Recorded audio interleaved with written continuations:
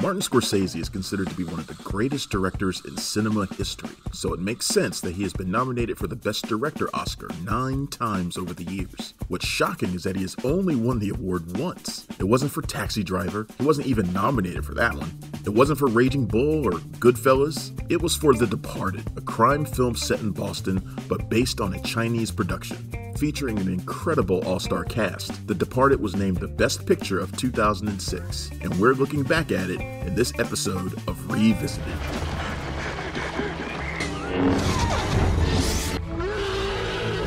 So unnecessary.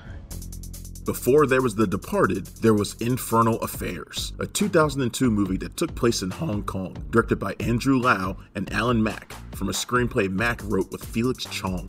The basic concept was inspired by John Woo's Face Off, which shows a cop and a criminal swapping identities and faces. Inspired to do a more realistic version of that scenario, the makers of Infernal Affairs crafted a story about a corrupt cop who reports to a gangster. The story also focuses on one of the gangster's lackeys, who is actually an undercover cop. The movie was an award winner at home and abroad, a critical success around the globe, and such a financial success that it spawned a sequel, a prequel, and a TV series. And of course, it caught the attention of Hollywood.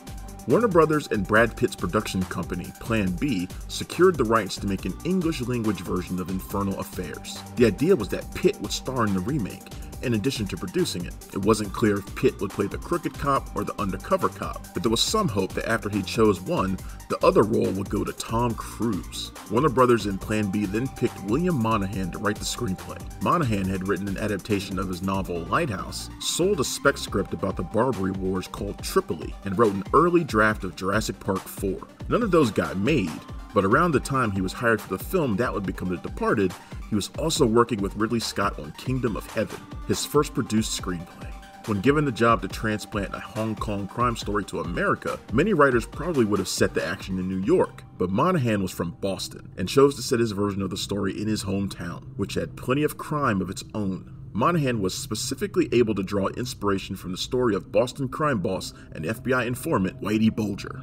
Monahan chose not to watch Infernal Affairs because he didn't want the film to influence his writing too much, but he did read the translated script and stuck very closely to it for his English adaptation. The Departed follows the story of Infernal Affairs and keeps all of the major scenes and sequences intact. It also spends more time setting up situations and digging into characters. Some of the things Monahan added to the story seem like they were inspired by elements of Infernal Affairs 2 and 3, but he said he never read those until well after The Departed had been released.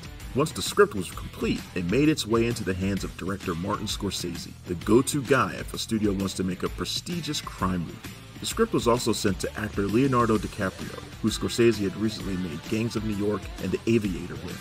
Scorsese and DiCaprio read the script the same day and called each other the next day to confirm that they were both in. Scorsese hadn't seen Infernal Affairs yet, which is somewhat surprising given what a cinephile he is. But he was drawn to the material because the setup of an undercover cop dealing with a mobster reminded him of the 1949 classic White Heat. DiCaprio wasn't sure which role he wanted to play, so Scorsese decided he should be Billy Costigan, the undercover cop. This was the character DiCaprio was more nervous to play because Billy is constantly in fear for his life as he deals with the mobsters. His cover could be blown at any moment. They could find out he's a cop and kill him. DiCaprio described the character as experiencing a, quote, constant 24-hour panic attack. Now Scorsese had to fill out the cast around DiCaprio, which proved to be more difficult than you might imagine. Since DiCaprio was on board, Pitt decided to step away because he thought Billy's counterpart should be played by someone younger. After all, Pitt and DiCaprio are about 11 years apart in age, so the role of crooked cop Colin Sullivan went to Matt Damon, who is just 4 years older than DiCaprio. Scorsese felt Damon had a cocky attitude and bravado that would be perfect for Colin. Scorsese had Al Pacino in mind for mob boss Frank Costello, but Pacino wasn't interested, so the role was offered to Jack Nicholson. Nicholson read the script and also turned it down. He wanted to play a villain after working on a string of comedies, but he felt that the Costello character was underwritten, so Scorsese did the logical thing. He promised Nicholson the character would be expanded. Much of what we see from Costello in the finished film was brought to the table by Nicholson, who wanted to play the guy as the ultimate incarnation of evil. Monahan had written Costello as a post-sexual old man. Nicholson turned him into a lascivious slimeball. He made his character so sexual, Damon suggested going the opposite way with his. They added moments where it's implied that Colin is impotent. Since the cast was going to be packed with tough guy characters, Damon also wanted to make sure his character would lose every fight he gets in. Nicholson improvised many of his scenes, which was fine by Monahan, who said the actor may have changed some of the words that were written for him, but he didn't change the good ones. DiCaprio knew going into any scene with Nicholson that he should expect the unexpected, which helped him play his own perpetually nervous character, because he never knew what Nicholson was going to do. He really was on edge. Only 2 people on the police force know the identity of the undercover cop they have embedded in Costello's organization. They are Captain Colin and Staff Sergeant Dignam. Scorsese envisioned these roles as being a Goodfellas reunion. He wanted to cast Robert De Niro and Ray Liotta, but De Niro was gearing up to direct The Good Shepherd, and Liotta had scheduling issues, so they both had to decline. Gerard McSorley was cast as Queenan and had even met with Boston police officers to research the part before he was notified that Scorsese was going in a different direction. That direction was casting Martin Sheen in the role. Dennis Leary was offered the role of Dignam but couldn't do it, so Scorsese offered the role to Mark Wahlberg, who didn't want it. Like Nicholson with Costello, Wahlberg didn't like how the Dignam character was written in the script. Scorsese had to talk him into accepting the role by assuring him that he'd be able to rework the character. Scorsese asked Mel Gibson to play Police Captain Ellerby, but he was another actor who had to turn down an offer to be in The Departed. He was busy working on Apocalypto, so the role went to DiCaprio's The Aviator co-star Alec Baldwin. In the original Chinese film, the crooked cop character is engaged to a woman named Mary. The undercover cop has regular appointments with a therapist named Lee Seung-yi, who he has fallen for even though she's taken. Monahan combined these 2 characters into one, which was a really clever choice. Billy falls for his therapist, Dr. Madeline Madden, who also happens to be in a serious relationship with Colin. Scorsese considered several actresses for Madeline: Emily Blunt, Hilary Swank, Kate Winslet, even producer Brad Pitt's then-wife Jennifer Aniston. He ended up casting the up-and-coming Vera Farmiga because he had been impressed by her work in the 2004 movie Down to the Bone. While trying to figure out how to approach the character, Farmiga showed the script to a real-life psychiatrist who thought the writing of Madeline was preposterous. There was no way a police psychiatrist would interact with a patient the way she does with Billy. She wouldn't behave that way, and she definitely wouldn't sleep with him. When she realized how far outside the norm Madeline is, Farmiga became even more interested in diving in and bringing her unusual behavior to the screen. Farmiga isn't the only one who met with a real-world counterpart to her character. DiCaprio went to Boston and met with people who were allegedly connected to the Irish mob. The actors playing police officers met with real Boston cops and worked closely with technical advisor Thomas Duffy, who had just retired as a major in the Massachusetts State Police. Damon even got to ride along on a police raid of a crack house, although they took twice as many officers on the raid than they would usually take, and they kept Damon, who was wearing a bulletproof vest, behind all of them. They didn't let him enter the crack house until they made sure the place had been cleared, but still, he got to see how a crack house raid works in person. With the leads cast, Ray Winstone was chosen to play Costello's right-hand man, Frenchie. And even though Costello and Frenchie are close, Winstone felt like Nicholson didn't like him. Anthony Anderson and James Badge Dale were cast as troopers Billy and Colin first meet during their training. Kevin Corrigan as Billy's troubled cousin Sean, and Kirsten Dalton as Costello's much younger girlfriend, Gwen.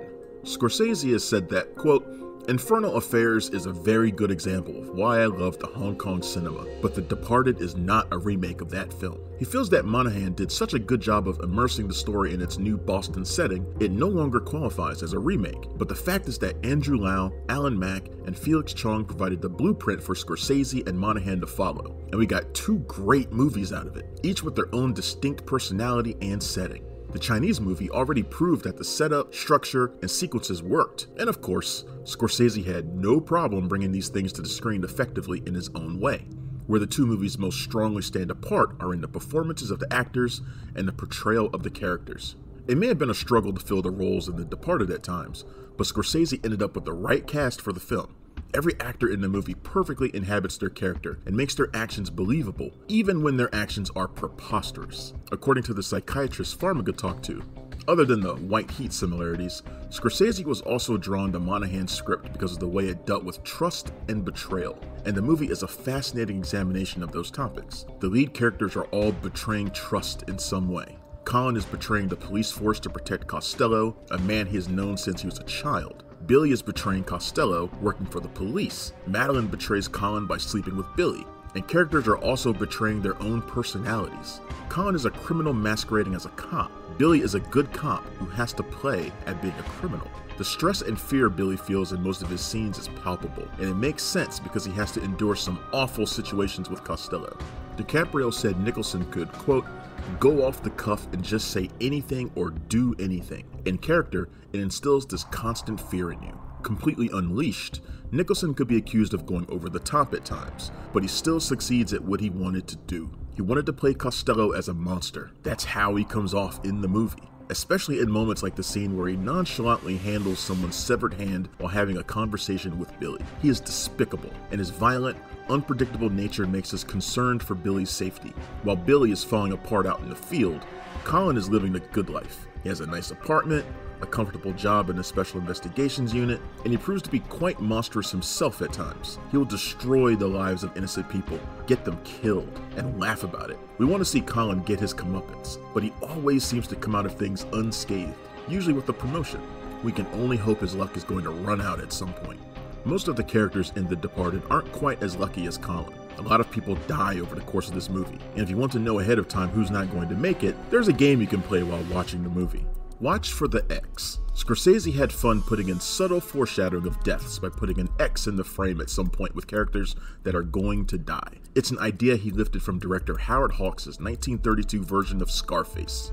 The Departed is so vile, violent, and dark, it actually got to its own director. Scorsese has said that the post-production process on this one was highly unpleasant because he had to spend so much time focused on these characters and the subject material. He said, quote, I don't care how much I'm being paid, it'll kill me. I'll die, very simply. He took to calling the movie Moral Ground Zero and didn't do much press for it when it was released. He was proud of the movie, but he was also tired of it. He found it maddening. He told associate producer Emma Chillinger that they wouldn't have to worry about going through the award season routines. There was no way a movie like this was going to receive any nominations. But, of course, it did receive many awards nominations, and won awards from several different organizations. Leonardo DiCaprio, Jack Nicholson, and Mark Wahlberg earned Golden Globe nominations for their performances. The movie was also up for Best Dramatic Motion Picture and Best Screenplay. But the sole Golden Globe it won went to Scorsese for Best Director. Shockingly, Wahlberg was the only actor to receive an Academy Award nomination for this movie. DiCaprio was in the running for Best Lead Actor that year, but not for The Departed. He was nominated for Blood Diamond. Warner Brothers had tried to get him a supporting actor nomination alongside Wahlberg, but it didn't work out. The Academy was content to just acknowledge his work in Blood Diamond. While the Academy largely overlooked the cast, they made sure to show their appreciation for the film in other categories. While Scorsese figured the biggest awards were going to go to the movie Babel, it turned out to be The Departed's night. Monahan won the Best Adapted Screenplay Oscar. Thelma Schoonmaker won for the editing. For the first and, to date, only time, a Scorsese movie won Best Picture. And Scorsese finally won his Best Director Oscar. It was his 6th time being nominated. Fittingly, the Oscar was presented to him by his old friends Steven Spielberg, Francis Ford Coppola, and George Lucas.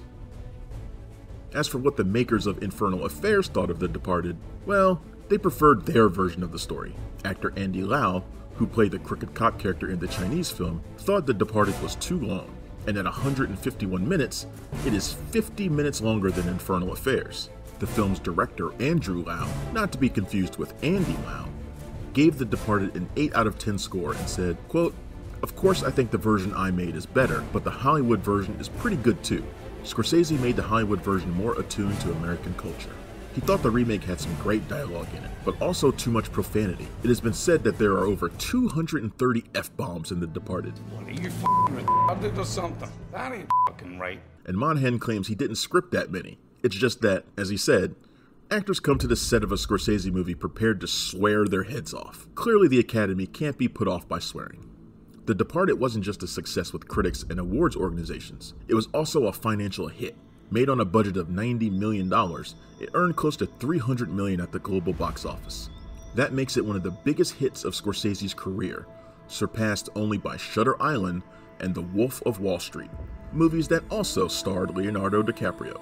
It's no surprise that there was talk of a sequel being made, especially since Infernal Affairs became a franchise. Monahan had the complete story for a follow-up in mind, one that would have left the Infernal Affairs connections behind to show what was going on with Dignam before, during, and after the events of The Departed. He and Wahlberg pitched it to Warner Brothers together and were hoping to get Brad Pitt and Robert De Niro into the cast of this one, but it never got off the ground, and Scorsese had no interest in returning to the world of The Departed anyway. One trip to moral ground zero had been enough for him.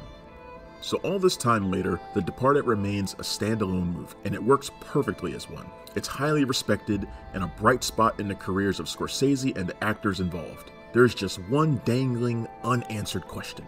What is in that envelope Billy gave to Madeline near the end of the movie? It looks like we're never going to know. Thank you for watching our show. If you like what you see, please subscribe to our JoBlo Originals YouTube channel. Tell your friends who like this sort of content, and turn on the bell to receive notifications for all of our latest videos. We're an independent company, and we appreciate all of your support.